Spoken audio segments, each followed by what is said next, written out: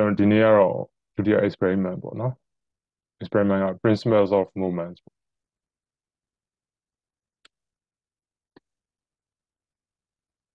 ေါ့ဒီ experiment ရဲ့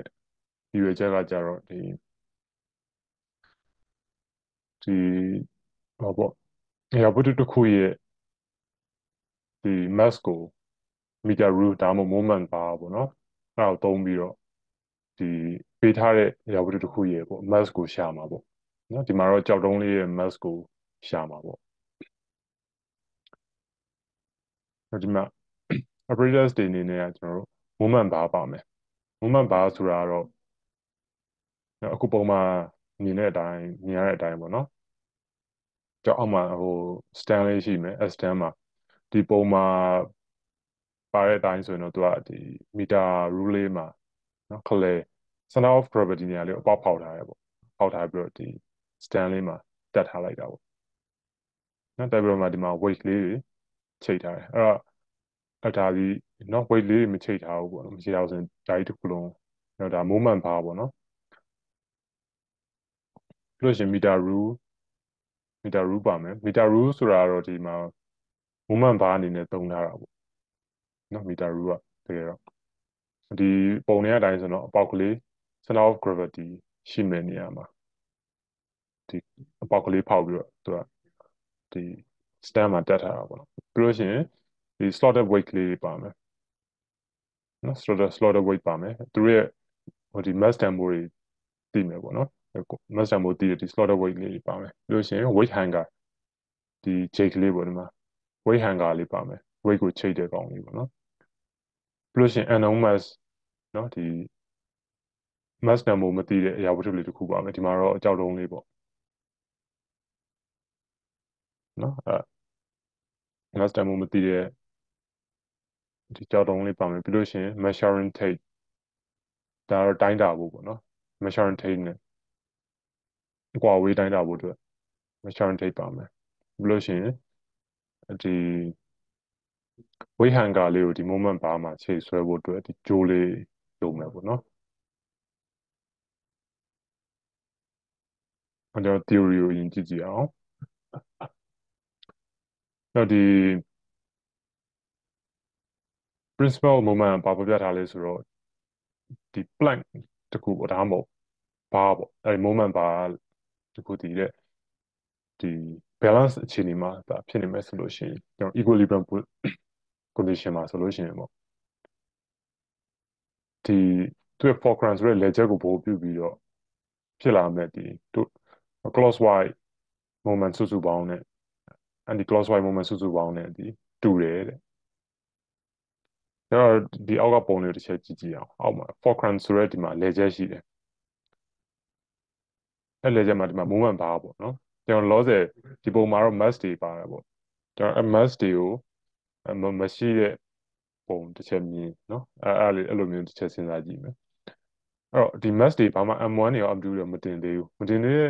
တဲ့အခြေအနေမှာလေခုနလိုမျိုးပေါ့ခုနဟာဆိုရင် center of gravity အမှတ်နေရာလေးမှာသူကအပေါက်ဖောက်ထားတယ်အဲ့နေရာလေးက fulcrum သူရဲ့လေကျက်အနေနဲ့ထားထားတယ်အဲ့လိုထားထားတဲ့အချိန်မှာသူဒီဘယ်လိုဖြစ်နေလဲဆိုတော့အခုပုံမှန်မြင်ရတဲ့အတိုင်းhorizontal လေးဖြစ်နေတာ horizontal အတိုင်းလေး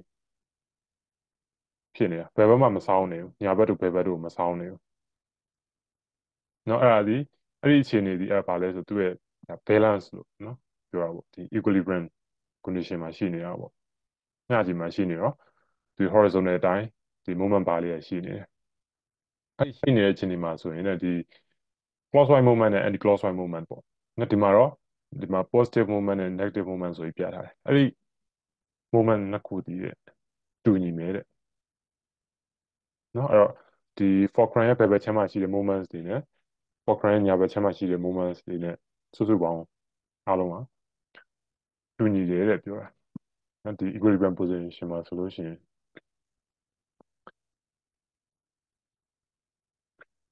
အဲ့တော့ moment ဘာ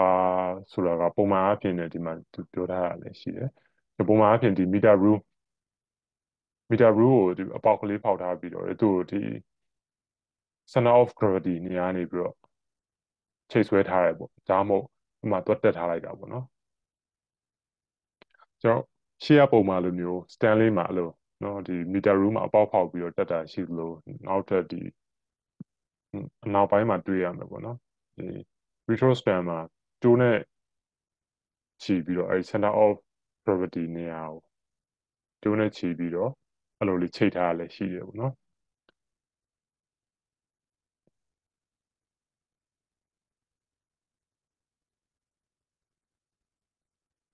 အဲ့တော့ fulcrum point နဲ့ legend ဒီ point နေရာကိုကြာတော့ဒီ meter rule ရဲ့ center ကိုယူထားရပေါ့နော် center ကိုယူမယ်တဲ့အဲ့တော့ဒီမှာသူကအပေါ်မှာပြောခဲ့တယ် uniform meter rule လို့ပြောခဲ့တယ် uniform meter rule ဆိုတာကကျွန်တော်ဥပမာဟိုတစ်မီတာနော်အဲ့ဒီပေတံဆိုကြပါစို့အဲ့ကောင်အဲ့ဒါကိုကျွန်တော်တို့သုံးမယ်ဆိုလို့ရှိရင်သူဒီ uniform meter rule နဲ့ကျွန်တော်ကယူဆထားတာပေါ့အဲ့တော့ uniform meter rule ဆိုတာကဥပမာသူဒီ100 centimeter အရှည်ရှိမယ်ဆိုလို့ရှိရင်သူ့ရဲ့ uniform သာဖြစ်နေမယ်ဆိုလို့ရှိရင်သူ့ရဲ့ဒီ fulcrum center of gravity ပေါ့နော်ရှိမယ်နေရ fulcrum ဆိုလက်ကျဲမှာထားမယ်အမှတ်ဒီ50 centimeter မှာဖြစ်နေမှာပေါ့ uniform မဖြစ်ဘူးဆိုရင်တော့ဒီ50 centimeter နေရာလေးကိုပေါ့နော်အမှတ်နေရာလေးကိုဒီ fulcrum လက်ကျဲဆိုတဲ့နေရာလေးမှာထားလိုက်လို့ရှိရင် horizontal အတိုင်းဘယ်နဲ့ညာနဲ့မညီနေဘဲနဲ့သူကတစ်ဖက်ဖက်ကိုစောင်းနေတာမျိုးဖြစ်နိုင်တယ်နော်ဘယ်ဘက်အောက်ကိုစောင်းပြီးတော့ကြာနေရလို့ညာဘက်အောက်ကိုစောင်းပြီးတော့စောင်းနေတာမျိုးဖြစ်နိုင်တယ် horizontal အတိုင်းတန်းမနေတော့ဘူးပေါ့ဒါဆိုလို့ရှိရင် uniform meter rule လို့ပြောလို့မရအောင် uniform မဖြစ်ဘူးပေါ့တော်တော်မှတ်တမ်းမရှိဘူးသူရဲ့ဒီ weight distribution อ่ะပေါ့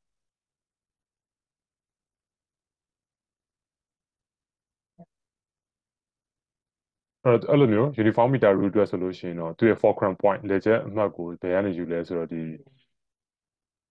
သူ့ရဲ့ center ဘုံမကနေယူတယ်ဒီ meter rule ရဲ့ဘုံမကိုဒါ fulcrum လက်ချက်အနေနဲ့ယူလိုက်တာပေါ့နော်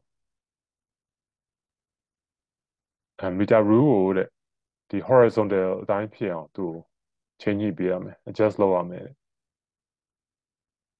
ညောဘယ်လိုလုပ်လို့ရလဲဆိုတော့ခုနကဒီ50 centimeter မှာထားပေမဲ့ဥပမာ horizontal အတိုင်းမဖြစ်ဘူးဥပမာအခုဒီ positive moment ဘက်အခြမ်းကိုသူကအောက်ဘက်ကိုစောင်းကြနေရဆိုကြပါစို့အဲ့ဒါဆိုလို့ရှိရင်ကျွန်တော်ဘာလုပ်လို့ရလဲဆိုတော့စက္ကူကောင်လေးနော်တသေးစက္ကူကောင်တသေးလေးကိုခောက်လိုက်ပြီးတော့ဒီသူ rider လို့ခေါ်တာပေါ့အဲ့ rider လေးကိုထောင်နေတဲ့ဘက်အခြမ်းပေါ့ခုနက positive moment ဘက်အခြမ်းကိုသူကစောင်းနေတယ်ဆိုကြပါစို့အောက်ဘက်ကိုစောင်းနေတယ်ဆိုလို့ရှိရင်ဒီ negative moment ဘက်အခြမ်းထောင်နေမှာပေါ့အပေါ်ဘက်ထောင်သွားတော့အဲ့ဒီဘက်အခြမ်းမှာ rider လေးကိုတင်ပြီးတော့နေရာလေး Cochrane ကနေပြီးတော့အကွာအဝေးတစ်ခုလိုက်ပြီးတော့လိုက်ရွှေ့ကြည့်လိုက်လို့ horizontal တိုင်းဖြစ်သွားပြီဆိုလို့ရှိရင်ထားလိုက်တော့ဒါဆိုရင်ရပြီဒါက uniform meter rule က uniform မဖြစ်လို့ရှိရင်ပေါ့သူ့ရဲ့ဒီ center of gravity အမှတ်နေရာလေးကိုလိုက်ပြီးတော့ချိန်ညှိပေးရတာပေါ့နော်အဲဒီဒီ rider လေးကိုသုံးပြီးတော့ချိန်ညှိတာပေါ့စက္ကူကောက်လေးကိုတင်ပြီးတော့ပေါ့နော်ထောင်တဲ့ဘက်ခြမ်းကိုတင်လိုက်တာပေါ့တင်ပြီးလိုက်ရွှေ့လိုက်တာပေါ့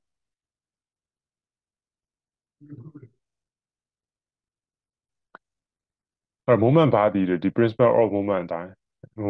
လုပ်တယ်ပေါ့ဆိုလိုတာက principle of moment ခုနကပြောခဲ့သလိုပဲသူရဲ့ဒီ equilibrium condition မှာဒါဆိုလို့ရှိရင်နော် balance ဖြစ်နေမယ်ဆိုလို့ရှိရင်သူရဲ့ဒီဘယ်ဘက်မှာရှိနေတဲ့နော်ဟို movement နော် clockwise movement နဲ့ anti-clockwise movement ပေါ့နော်ဘယ်ဘက်နဲ့ညာဘက်မှာရှိနေတဲ့ movement တွေရဲ့စုစုပေါင်းကတူညီကြတယ်တဲ့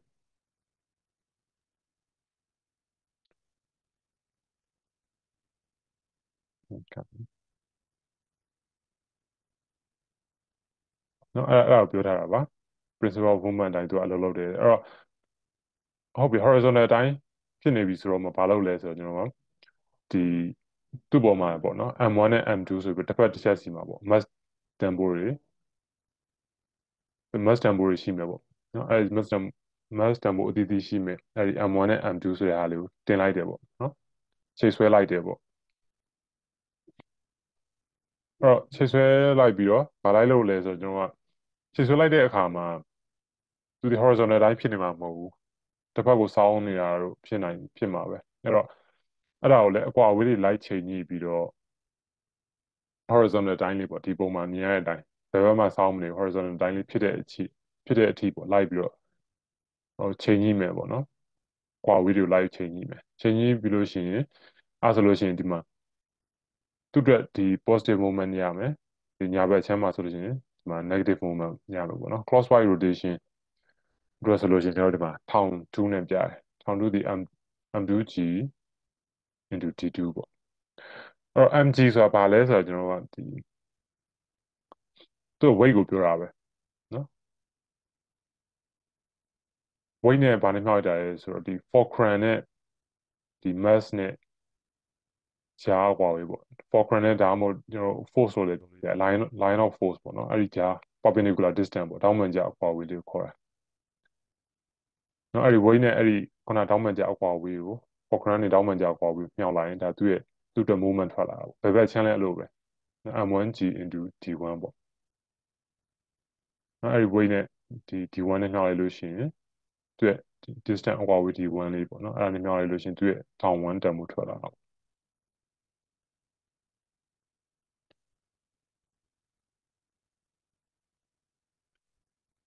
ကျွန်တော်ကဒီအခုလိုတဲ့ m1 d1 equal to m2 d2 ဆိုပြီးရေးလို့ရတယ်နော်အဲ့ဒီနေရာမှာ m1 ဆိုတာကျတော့ no mass ပေါ့ mass တန်ဖိုးသိတဲ့ဟာပေါ့နော် m2 ကကျတော့ unknown mass ပေါ့ mass တန်ဖိုးမသိတဲ့ဟာလေးဒီမှာတော့ဒီအဲ့ကြောက်ခဲတုံးလေးပေါ့ d1 ကျတော့ခုနသိတဲ့ mass တန်ဖိုးသိတဲ့ဟာလေးနဲ့ဒီ Fortran နဲ့ကြာတောင်းပန်ကြာအကွာအဝေးလေးပေါ့နော် d2 ကကျတော့လေ mass တန်ဖိုးမသိတဲ့အရာဝတ္ထုလေးနဲ့ဒီ Fortran နဲ့ကြာတောင်းပန်ကြာအကွာအဝေးလေးပေါ့ဟုတ်နော်ဒီမှာ moment ဆိုတာကိုသူထပ်ပြောထားတာပါ moment ဒီတဲ့ force နဲ့ lever arm နဲ့မြှောက်တာနဲ့တူတယ် lever arm ဆိုတာခုနကပြောခဲ့တဲ့ဒီအကွာအဝေးကိုပြောတာပဲနော်ဒီမှာ force ရယ် lever arm ဆိုတာဘာကိုပြောလဲဆိုတော့ခုနက Fortran နဲ့ဒီအားတက်ရောက်တဲ့အား line ပေါ့နော်တက်ရောက်တဲ့အား line နဲ့ကြာတောင်းပန်ကြာအကွာအဝေးလေးကိုဒီဘာလို့ခေါ်တော့ moment ပေါ့နော်အဲ့တော့ force ရှေ့မှာတော့ weight လို့ပြောခဲ့အဲ့တော့ weight ဆိုတာလည်းပြောမယ်ဆိုတော့ force ပဲနော် weight ဒီ force တစ်မျိုးပဲပေါ့နော်အဲ့တော့ဒီမှာ force နဲ့တော့ဒီမှာပြထားတယ် okay ဒီမှာဆိုလို့ရှိရင် m1 တော့ဆိုလို့ဒီမှာ f1 ရှိတယ်တဲ့ဒီကတော့သူ့ရဲ့ weight ကိုပြောတာပဲနော် weight w1 နဲ့ပြလဲရတယ်နော်ဒီမှာတော့ f2 ရှိတယ် m2 တော့ဆိုလို့ရှိရင်သူ့မှာနောက်တစ်ယောက်နဲ့ r ရှိတယ်ပေါ့ f2 ပေါ့အဲတော့သူ့ရဲ့ weight ကိုပြောတာပဲပေါ့နော်အဲ့တော့ဒီမှာဒီ pivot ဆိုရဲခုန Fortran နဲ့အတူတူပါပဲနော်လေချက်ကိုပြောတာပဲအဲ့တော့သူ့ရဲ့အဲ့ဒါနဲ့ m1 နဲ့ကြာအကွာအဝေးစီ d1 နော်တောင်းပန်ကြာအကွာအဝေးလေးပေါ့အဲ့ဒီ pivot နဲ့ဒီ m2 ကြာပေါ့နော်တောင်းပန်ကြာအကွာအဝေးလေး d2 ပေါ့အဲ့တော့သူတို့ဒီ system ကြီးကဒီ equilibrium position မှာသာဆိုလို့ရှိရင်နော် equilibrium အခြေအနေမှာသာဆိုလို့ရှိရင်ဘာဖြစ်မလဲဆိုတော့ရှေ့မှာပြောခဲ့တဲ့ principle of moments မှာပြောခဲ့တဲ့အတိုင်းပဲ clockwise moment နဲ့ဒီ anti-clockwise moment နဲ့ဒီတူညီမယ်တဲ့အဲဒါကြောင့်မလို့ကျွန်တော်တို့ဒီလိုရေးလို့ရတာပေါ့ f2 t2 equal to f1 t1 ပေါ့နော်အဲ့တော့ဒါပဲပဲအချမ်း clockwise နဲ့ anti-clockwise အတွက်ပေါ့နော် f2 t2 equal to f1 t1 ပေါ့ဒါဆိုလို့ရှိရင် f နေရာတွေမှာခုနက weight လို့ပြောထားတာဖြစ်တော့ကြောင့်မလို့ကျွန်တော် mg နဲ့အစားသွင်းတာပေါ့နော် f2 တော့ဆိုလို့ရှိရင် m2g သွင်းလိုက်တယ် m2g t2 equal to m1g t1 ပေါ့အဲ့ဒီမှာဘာတူနေလဲဆိုတော့ g acceleration due to gravity တန်ဖိုးကအတူတူပဲအတူတူပဲဆိုတော့ကျွန်တော်တို့ left hand side နဲ့ right hand side ကနော်ခြေလိုက်လို့ရတယ်အဲကြောင့်မလို့ခုနကဒီဟိုထွက်လာတာပေါ့နော် m1 d1 equal to m2 d2 ဆိုပြီးကျွန်တော်ရလာတာပေါ့နော်လို့ဒီလိုရေးလို့ရတယ်လို့နော်အဲကြောင့်ပြောထားတာပေါ့အဲဆိုလို့ရှိရင်ကျွန်တော်ဟိုဗီဒီယိုလေးတစ်ချက်ကြည့်ကြည့်အောင်နော်တက်ဒီပုံမှာနော်မြင်ရတဲ့အတိုင်းပါလေးရင်လုံးနေရလဲဆိုတော့ဒါသူ့ရဲ့ center of gravity မှတ်ကိုလိုက်ရှာတာနော်ဒီ knife edge လေးပုံမှာတင်ပြီးတော့ layer လေးလိုက်ရွှေ့ပြီးတော့ center of gravity မှတ်ကဘယ်နေရာလဲလိုက်ရှာတာပေါ့အဲ့တော့ horizontal တိုင်းဖြစ်သွားတဲ့အခြေအနေမှာရှိနေမယ်ပေါ့နော်အဲ့ဒီမှာဒီ knife edge နေရာမှာဘယ်အမှတ်ကလေးရောက်နေမလဲပေါ့အဲ့ဒီအမှတ်ဒီဒါ center of gravity အမှတ်ပဲပေါ့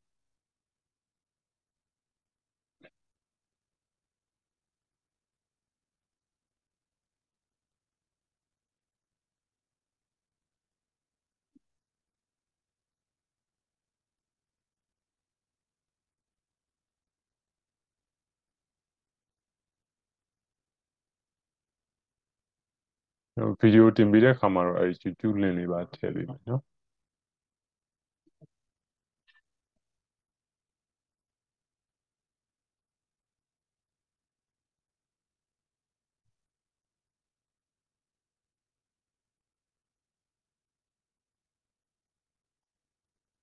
ဟုတ်ဒါ meter rule ပေါ့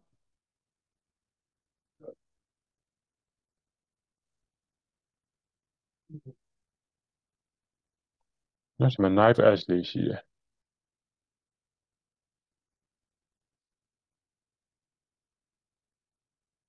ဒါ weight hanger နဲ့ဒီမှာ weight slotted weight တွေပေါ့နော် slotted weight တုံးလေး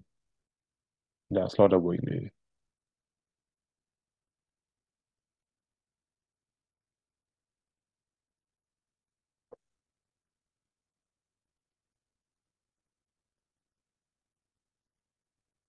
ဒီမှာသူအချီကျိုးနဲ့ပေါ့နော်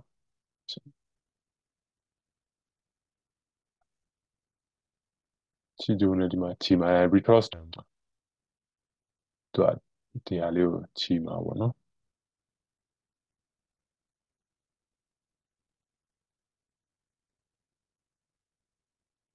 ဒါက center of gravity အမှတ်ကိုရှာတာပေါ့နော် horizontal အတိုင်းဖြစ်နေတာပုံလားအတိုင်းဆိုလို့ရှိရင်ဒါဒီ100 cm ရှိတယ်ဒီ meter stick ဒီနော်အဲ့တော့ climate ဆိုလို့ရှိရင် uniform meter stick ဆိုလို့ရှိရင်တော့50 cm မှာရှိနေရမှာပေါ့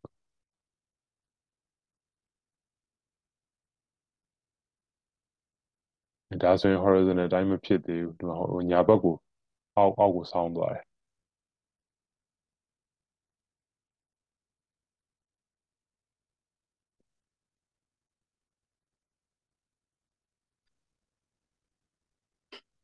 ဒီပုံအတိုင်းဆိုလို့ရှိရင်ဒါတော့နည်းနည်းလေးဆောင်းနေပြီလားနော်ဟိုအဲဆို center of gravity အမှတ်ကိုသူရပြီပေါ့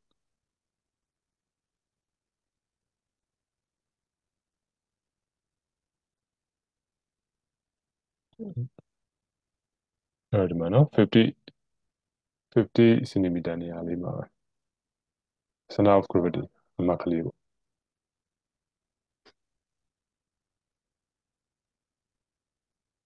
အဲ့ပြင်ဒီ recross time မှာချီမယ်ပေါ့သူဒီ meter rule ကိုချီမယ်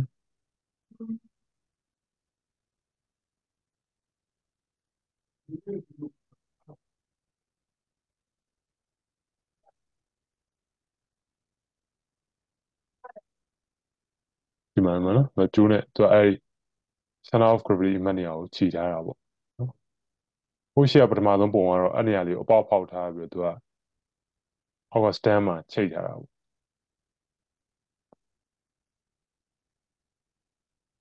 နော်အဲ့လိုအမျိုးမျိုးရှိတယ်သူကဒီဘက်မှာမရွေ့အောင်လို့ဒီဘက်မှာဟိုဒီမှာတော့ M not ပေါ့နော်သူ့တဲ့အတိုင်းဆို M not တန်ဖိုးကိုသူဒီအကွာဝေးအသေးတစ်ခုထားလိုက်တာမရွေ့တော့အောင်ပုံမှာပဲထားပြီးတော့ပေါ့နော်80 cm ဒီမှာသူအကွာဝေးမှာထားတယ်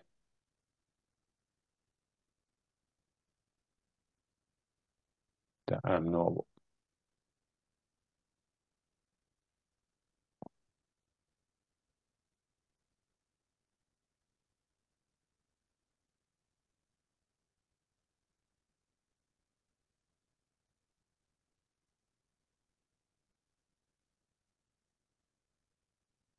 ကျော်နေကျော်လိုက်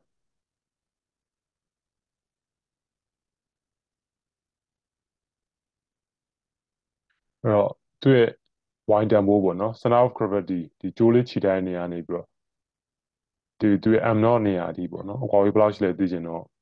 80တွေကနေပြီးတော့50 cm အောင်ထုတ်လိုက်တာပေါ့နော်80တွေကနေ50ထုတ်လိုက်ရင်ဒီ y တန်ဖိုးလေးထွက်လာတာပေါ့အဲ့တော့တစ်ဖက်ကဒီမှာကျွန်တော် horizontal အတိုင်းဖြစ်အောင်လို့လိုက်ပြီးရွှေ့လိုက်မယ်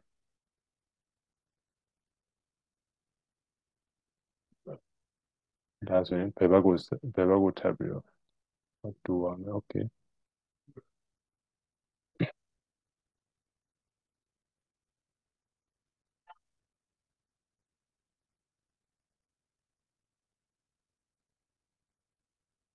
horizontal အတိုင်းလေးဖြစ်နေအောင်ပေါ့နော်နေရာလေးအဲ့ဒီ horizontal ဖြစ်တဲ့အထိလိုက်ပြီးရွှေ့ရမှာပေါ့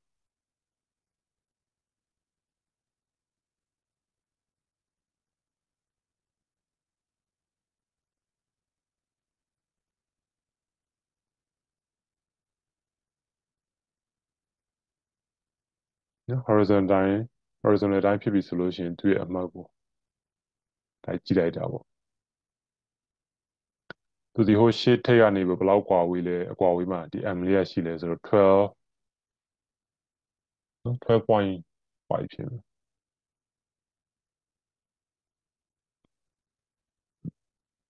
12.3 50 centimeter ရနေပြီးတော့နော်50ခလဲ Focran အထိရကြတော့ center of gravity ရှိတဲ့အမှတ်အထိက50တန်းနေပြီးတော့12.3နှုန်းလိုက်သူရဲ့ H stand မိုးတွေထွက်လာတာပေါ့နော်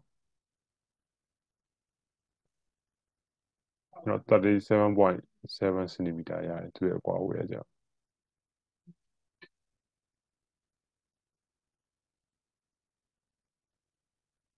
အဲ့တော့ဒီ mass stand မိုး40 gram 40 gram နော်ခြေထားတဲ့အခါမှာသူရဲ့အကွာအဝေးဒီလောက်ရရပေါ့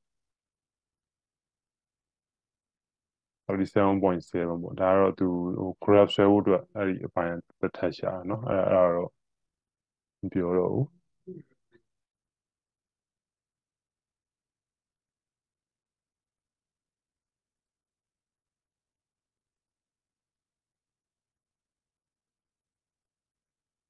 အဲ့ဒီမှာ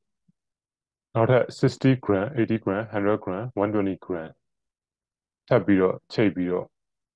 H တန်ဖိုးအကွာအဝေးပေါ့နော်အဲ့ဒါလေးကို record လုပ်မယ်ပေါ့ဘယ်လောက် H တန်ဖိုးဘယ်လောက်တွေရလဲဆိုတဲ့ဟာကို record လုပ်မှာပေါ့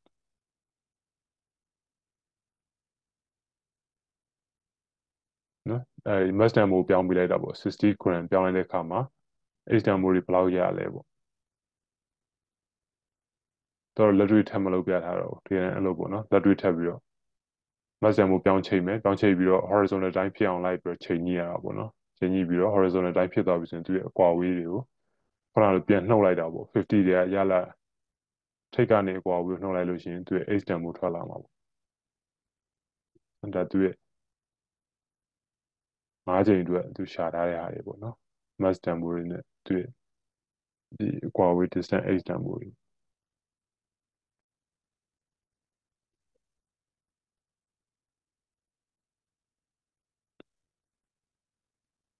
ဗီဒီယိုကတော့နော်အဲ့ဒါပဲဟိုအဓိကလ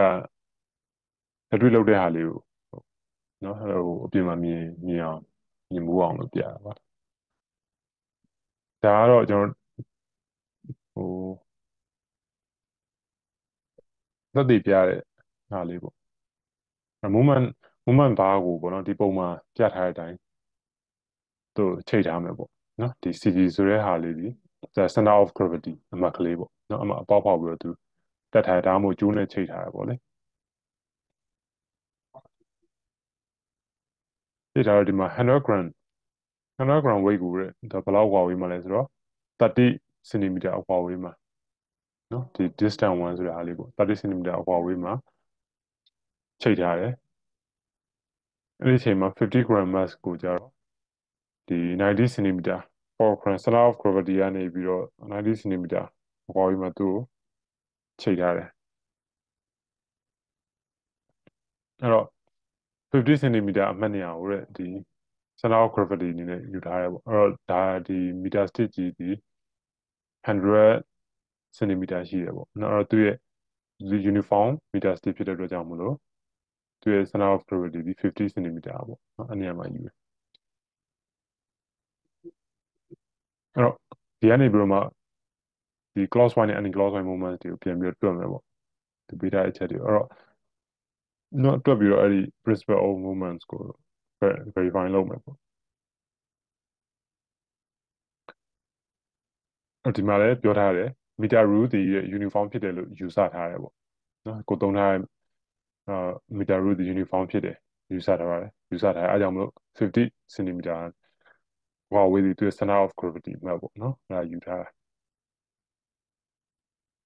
လေကျန်အနေနဲ့တဲ့နော်ယူထားတယ်အဲ့ center of gravity မှတ်ကိုဒါ လက်ကျန်အနေနဲ့ယူထားတယ်အဲ့တော့ M1 ဒီ100 gram သူ့ကိုဟို SI ပြောင်းတော့ကြတော့ဒီ0.1 kg ဖြစ်သွား CGS ကို SI ပြောင်းလိုက်တာပေါ့အဲ့တော့ D1 လို့ကျွန်တော်ကြတော့သူဒီ30 cm လို့ပြောထားတယ်အဲ့တော့50တွေက30ကိုနှုတ်လိုက်လို့ရှိရင်သူ့ရဲ့ဟိုဝေးထွက်လာတာပေါ့ D1 တန်ဖိုးလေးနော်အော်ဒီမှာ30 cm ဆိုတာဘာလဲဆိုတော့သူကျိုးချိတ်ထားတဲ့အကွာဝေးကိုပြောသေးတာနော်ဒီထိတ်ကနေ0မှတ်ကနေပြီးတော့ဒီထိက30ပေါ့အဲ့တော့သူ့ distance 1လေးကိုလိုချင်လို့ရှိရင်50တဲ့30ကိုနှုတ်လိုက်တော့20 cm ရတာပေါ့နော်အဲ့တော့ distance 1 20 cm ရတယ်ဟုတ်နော်ခုနကဒီဟာကိုဒီ distance 1ကိုပေးထားရမှတ်နေတယ်နော်တကယ်တော့0မှတ်နေရနေပြီးတော့သူ့ရဲ့ကျိုးချိတ်ထားတဲ့ကွာဝေးလေး30 cm ရှိတယ်အဲ့တော့ပြန်နှုတ်လိုက်တာပေါ့50တဲ့30နှုတ်တော့မှသူ့ရဲ့ D1 တက်မှုထွက်လာတယ်အဲ့လိုပဲ M2 ရှိမယ်နော်50 gram ချိတ်ထားတယ်အဲ့တော့ဟိုကီလိုဂရမ်ပြောင်းတော့0.05 ကီလိုဂရမ်ပေါ့ D2 ကိုလို့ကျွန်တော်ဒီ90တဲ့ကနေပြီးတော့50ကိုပြန်နှုတ်လိုက်တာပေါ့နော်90တဲ့ကနေ50ပြန်နှုတ်လိုက်တော့မှသူ့ရဲ့ D2 တက်မှုထွက်လာတာပေါ့နော်ဒီ distance 2ဆိုတဲ့ဟာလေးနော်အဲ့တော့40 cm ရတယ်ဆိုမီတာပြောင်းလိုက်တော့0.4 မီတာပေါ့အဲ့တော့ principle of moment အရာဆိုလို့ရှိရင်ဒီ equilibrium နော် condition မှာဆိုလို့ရှိရင် anti-clockwise movement နဲ့ clockwise movements နဲ့ဒီတူညီရမယ်အဲ့တော့ဘယ်ဘက်နဲ့ညာဘက်နဲ့ကိုကျွန်တော် M1 into D1 equal to M2 into D2 နော်အဲ့လိုညီရမယ်အဲ့တော့တန်ဖိုးတွေစားသွင်းလိုက်တာပေါ့နော်ခုနရခဲ့တဲ့ M1 D1 နဲ့ M2 D2 စားသွင်းပြီးရှာလိုက်တော့တူတယ်ပေါ့သူတို့ဒီနော်0.02 Newton meter ရရပေါ့နော်ဒါသူရဲ့ဟာကို verify လုပ်တဲ့ဟာလေးပေါ့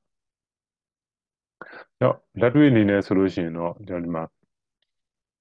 ပထမဆုံးဒီ retro stand လေးမှာ movement bar ကိုကျွန်တော်ဟို set up လုပ်ရမယ်ပေါ့နော် root and roll လို့လည်းခေါ်တယ်ခုနကမီတာ root တူပါပဲနော် root and roll ဆိုတာကျွန်တော်ဟိုတစ်တာပေတယ်မဟာမျိုးသုံးရင်ဒါနော် root and roll လို့သုံးလိုက်တာပေါ့အဲ့ movement bar ကိုလည်း set up လုပ်မယ်တဲ့သူ့ကိုဒီဟိုပေါ့ set up လုပ်မယ်ဆိုတော့ခုနကလိုပဲ center of gravity အမှတ်နေရာကိုဒီရှာပြီးတော့ကျိုးနဲ့ချိန်ထားမယ်ပေါ့ဒါမှမဟုတ်ခလဲမှာအပေါက်ဖောက်ပြီးတော့ခုန stand ပထမဆုံးပုံမှန်မြင်ရတဲ့ဟာလိုမျိုးပေါ့နော် stand မှာတက်မယ်ပေါ့အဲကျိုးနဲ့ချိတ်တာပဲကျွန်တော်ဆိုကြပါစို့ကျိုးနဲ့သူ့ရဲ့ center of gravity မှတ်နေရနေချိတ်တယ်ဥပမာခုနလိုမျိုးပဲ100 centimeter ရှိတဲ့ဒီနော်ဟိုဒီ movement bar ကိုသူ့ရဲ့ဟိုပါပေါ့ center of gravity ယူမယ်ဆိုလို့ရှိရင်ဒီ50 centimeter နေရာမှာသူ့ရဲ့ center of gravity ရှိရမှာပေါ့ uniform ဒီမီတာ rule ဆိုလို့ရှိရင်တော့နော်50 centimeter မှာရှိရမယ်ဒါပေမဲ့50 centimeter မှာထားပေမဲ့သူဒီစောင်းနေတယ်ဒီ horizontal တိုင်းမဖြစ်နေဘူးဆိုရင်ရှေ့မှာပြောခဲ့သလိုပဲ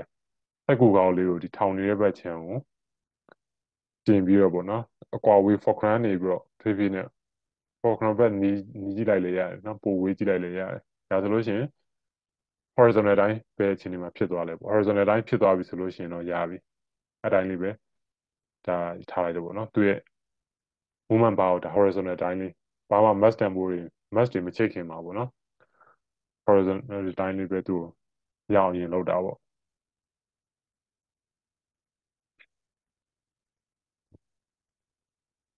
အဲ့တော့ကျွန်တော် mass tempo မသိတဲ့ဟာကိုတဲ့နော်ကြောက်တုံးလေးကိုကြတော့ဒီ movement bar ရဲ့ဘယ်ဘက်ချမ်းမှာချိတ်ဆွဲလိုက်မယ်နော်ဒီမှာတော့ဟိုအချီကျိုးနဲ့ပေါ့နော်ချိတ်ဆွဲလိုက်မယ်ပေါ့ချိတ်ဆွဲပြီးလို့ရှိရင် movement bar ရဲ့ဒီညာဘက်ချမ်းကိုကြတော့100 gram mass ကိုချိတ်လိုက်မယ်အဲ့လိုချိတ်တဲ့အခါမှာကျွန်တော်တို့ဒီ mass tempo မသိတဲ့ဒီကြောက်တုံးလေးပေါ့နော်ကြောက်တုံးလေးနဲ့ဒီ foreground နဲ့ကြားအကွာဝေးကိုကြတော့ fix ထားလိုက်မယ်အကွာဝေးတစ်ခုကိုသတ်မှတ်ထားမှာပေါ့နော်ဥပမာ20 cm ဆို20 cm ပေါ့ဒါမှမဟုတ်10 cm ဆို10 cm ပေါ့သူ့မရွှေ့ဘူးအမှားပဲထားမယ်ပေါ့ထားပြီးတော့ horizontal တိုင်းဖြစ်အောင်လို့ဘယ်ဟာကိုလိုက်ရွှေ့မလဲဆိုတော့ညာဘက်ကခုနက100 gram ချိတ်ထားတဲ့ဟာကိုလိုက်ပြီးတော့ဟောလုံးမှာပေါ့နော်လိုက်ရွှေ့ပြီးတော့ လိုက်ရွှေ့ပြီးတော့ horizontal တိုင်းလေးဖြစ်အောင် horizontal တိုင်းလေးဖြစ်အောင်ဟိုလိုက်လုပ်မယ်ပေါ့နော် horizontal တိုင်းဖြစ်သွားပြီဆိုတာ ਨੇ သူ distance တန်ဖိုးတွေပေါ့အဲ့ဒါတွေကိုဒီ stone နဲ့ Foghorn နဲ့ကြာကွာဝေးဘယ်လောက်လဲ 100 gram နဲ့ Foghorn နဲ့ကြာကွာဝေးဘယ်လောက်လဲအဲ့ဒါတွေကိုတန်ဖိုးတွေကိုမှတ်မှာပေါ့နော် table ထဲမှာမှတ်မယ်မှတ်ပြီးတော့မှသူ့ရဲ့ဒီ equation ကိုသုံးပြီးတော့ mass of stone ပေါ့နော်ကြောက်တုံးလေးရဲ့ mass တန်ဖိုးကိုတွက်ထုတ်မယ်ပေါ့အဲကျွန်တော်ဒီမှာဒီပုံစံတိုင်းလေးဆိုလို့ရှိရင်ဒီမှာ Foghorn နေပြီးတော့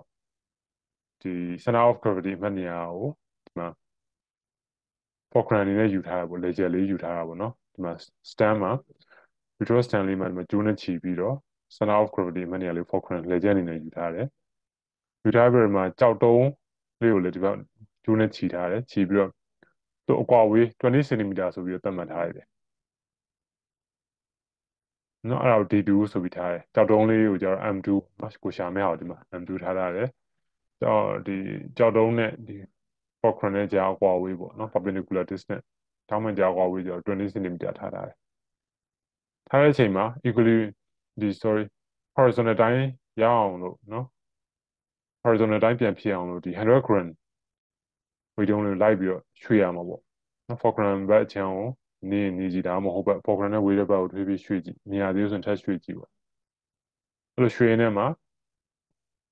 ဒီ horizontal တိုင်းဖြစ်သွားပြီဆိုလို့ရှိရင်ဒီ distance အကွာအဝေးတွေကိုမှတ်မယ်ပေါ့ဒါဆိုလို့ရှိရင်ဒီမှာဒီပုံအားရဆိုလို့ရှိရင်ပေါ့နော်ဘယ်မှာ horizontal တိုင်းပြန်ဖြစ်သွားလဲဆိုတော့ moment bar ဒီဘယ်မှာ horizontal တိုင်းဖြစ်သွားလဲဆိုတော့ဒီမှာ100 gram weight တုံးလေးကိုနော် Foghorn ကနေပြီးတော့5.5 cm အကွာအဝေးကိုရွှေ့တဲ့အခါမှာနော်အဲ့လောက်မှထားလိုက်တဲ့အခါမှာဆိုရင်နော်သူဒီ horizontal position တိုင်းပြန်ဖြစ်သွားတယ်ဒါဆိုလို့ရှိရင် principle of moment ရဆိုလို့ရှိရင်ကျွန်တော်တို့ဒီ clockwise movement နဲ့ anti-clockwise movement နဲ့တူမှာဆိုတော့ M2 D2 ဒီ M1 D1 နဲ့တူမယ်နော်ဒါသူ့ရဲ့ equation ပေါ့အဲ့ဆိုလို့ရှိရင်လိုချင်တာ M2 ကိုပဲလိုချင်တာကျွန်တော် D2 ရော M1 ရော D1 ရောတည်တယ်ဆိုတော့ M2 ကိုလိုချင်တော့ဟိုဘက်ရွှေ့လိုက်တယ် M1 D1 by D2 ဖြစ်သွားနော် M1 လည်းတည်တယ်100 D1 လည်းတည်တယ်5.5 cm D2 က20 cm အဲ့ဒါနေရှာလိုက်တော့ M2 တန်ဖိုးထွက်လာတယ်ဒီကြောက်တုံးရဲ့ mass တန်ဖိုးလေးပေါ့27.5 gram ဆိုပြီးထွက်လာတယ်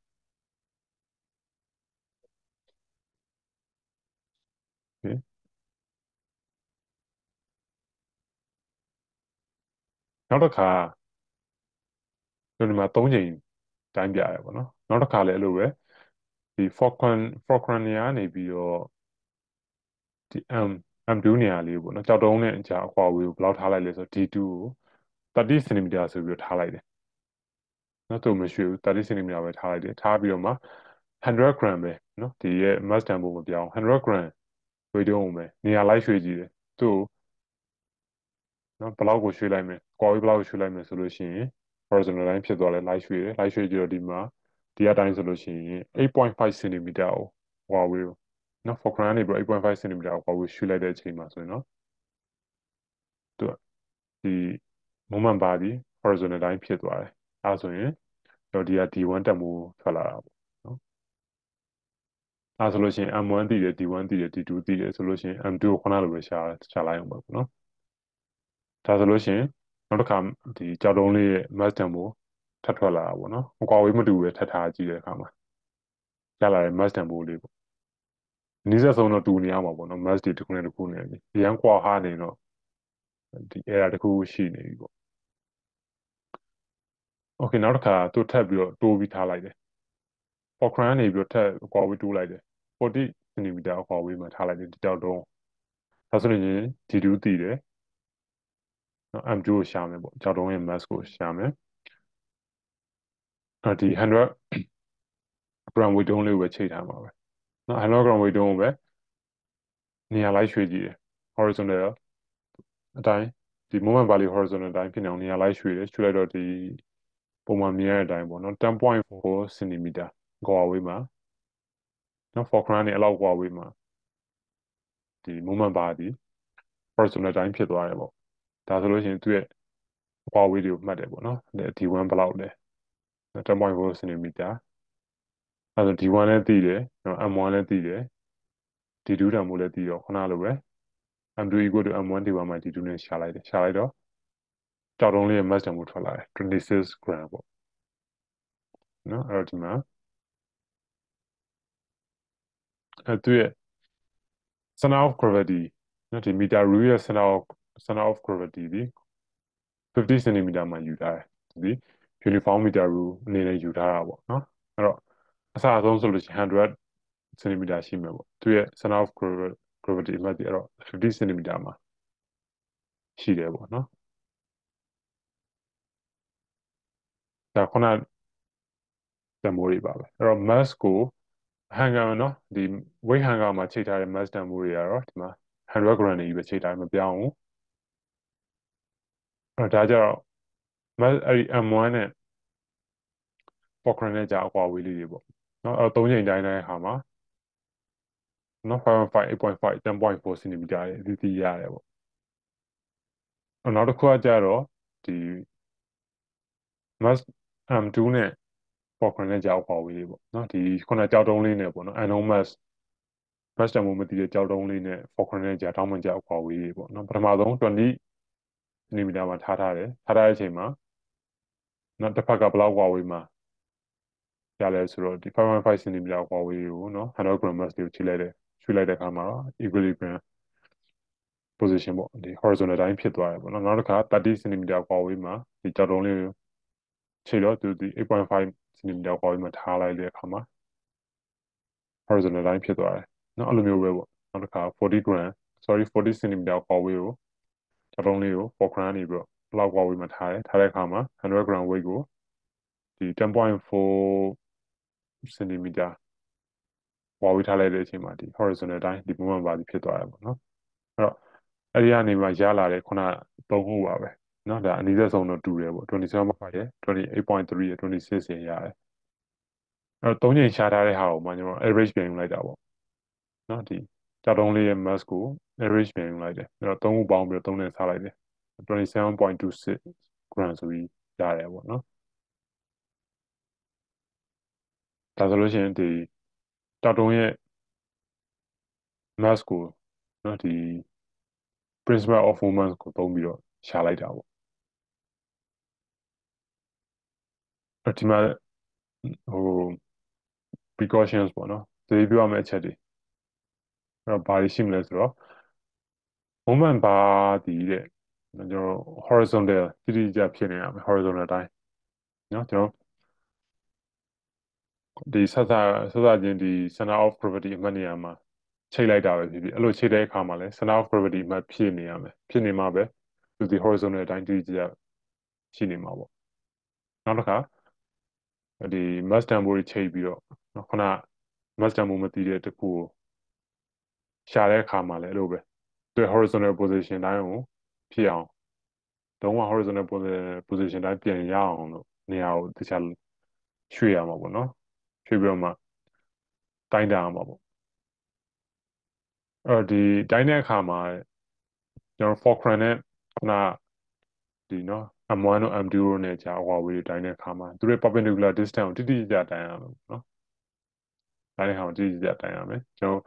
parallel error မရှိဖို့လိုတယ်ပေါ့နော်ရှိတဲ့တက်ကနေပြီးကိုဖတ်မဲ့အမှတ်ရရှိတဲ့တက်ကနေပြီးဖတ်ရမယ်နော်ဒီမှာတော့ parallel error ထည့်မပြောထားတော့ဒါနောက်တစ်ထပ်ပြောလိုက်တာပေါ့ဒီ experiment ကိုလည်းဘာမှကျွန်တော်မလုပ်ရဘူးလဲဆိုတော့ဒီပန်ကာတို့နော်ပန်ကာတွေဖွင့်ထားတဲ့အခန်းတွေကိုနောက်တစ်ခါဒီလေတိုက်တဲ့နေရာတွေဒါမှလုံးရင်တော့သူကမှန်ကန်မှုရှိမှာမဟုတ်ဘူးလေတိုက်တဲ့ခါမှာရွေ့နေဘူးနောက်ခဏ resource time မှာ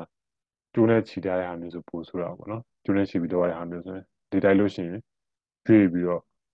ဟိုရဲ့ဒီ experiment မှန်တော့မှာမဟုတ်ဘူးနောက်တစ်ခါ moment bar ဒီ resource time နဲ့မထိနေရဘူးလေနောက်က stand နဲ့ကျိုးနဲ့ချိတ်ဆွဲထားပြီမဲ့အဲ့ဒီ moment bar ဒီကျိုးနဲ့ပဲသူနဲ့ထိနေတာဒီနော်ဟို must တွေတခုမှမချိတ်ဘူးဆိုလို့ရှိရင်လည်းဘာဖြစ်နေရမလဲဆိုတော့ကျိုးနဲ့ပဲထိနေမှာပဲကျန်တဲ့ဟာတွေနဲ့ထိပြအကြောင်းမရှိနောက်က stand နဲ့သွားထိနေရင်လည်းမှန်မှာမဟုတ်ဘူးသူရဲ့တိုင်းနဲ့ရလက်တွေကနောက်က resource stand နဲ့မထိနေနေတယ်ပေါ့ဒီ moment bar နဲ့ ဒါကတော့ဒီ precaution တွေပေါ့နော်သတိပြုရမယ့်အချက်တွေပေါ့ဒါဆိုရင်တော့ဒီနေ့ experiment ကလည်းကျွန်တော်ပြီးပြီပေါ့နော် principle of moments ကိုသုံးပြီးတော့ကြောက်လုံးလေးရဲ့ mask ကိုရှာလိုက်တာပေါ့နော် unknown mask ကိုရှာတာပေါ့